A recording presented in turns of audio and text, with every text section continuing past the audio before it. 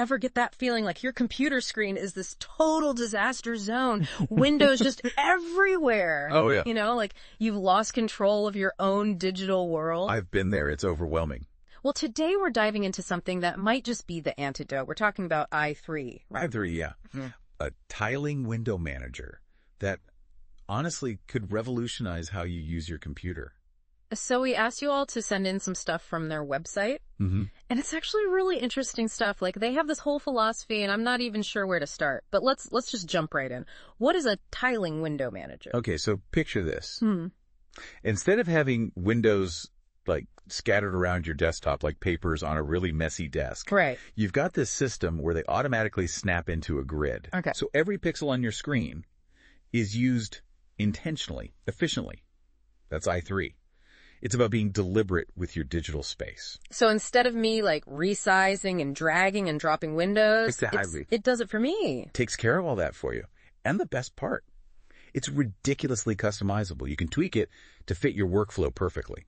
So it's not like, I don't know, some preset thing that's like, this is how you will organize your windows. Not at all. And that's where their whole do what I mean philosophy comes in. Okay, yeah, I was going to ask you about that because I saw that on the website and I was like, what does that even mean? So full disclosure, most window managers out there, notoriously complex, even for like hardcore programmers. But the folks behind i3, they wanted to change that. They focused on clear documentation, readable code, basically, making i3 something you could actually understand and modify yourself. So it's almost like they want you to be in control. Exactly. They empower you to make it your own. That is very cool. Right. So they have this list of like 9 goals, 9 things they want i3 to do, and some of them seem, I don't know, A little intimidating. Yeah, like different modes like Vim. What is that? Okay, imagine this. You're not even touching your mouse. Okay.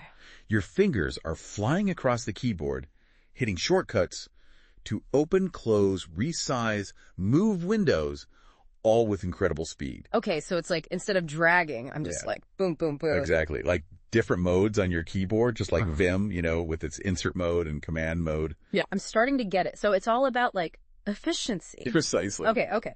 Now this one, I have to ask. Shoot. They talk about the usual elitism of minimal window managers. Right. Are they calling us elitist for wanting a clean desktop? No. Don't worry. It's not about being elitist in a bad way. It's more about this dedication to minimalism, to keeping things streamlined. Okay. No unnecessary bloat, just the essential tools you need, nothing to distract you.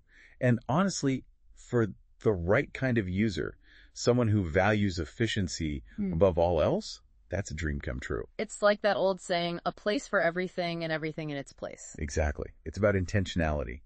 And it's not just about the software itself, you know. They have a whole section on their values. Yeah, and that's what really struck me. It's more than just lines of code for these guys. Right. Like backward compatibility is a huge EE one for them. They want to make sure that when they release updates, they don't break your existing setup.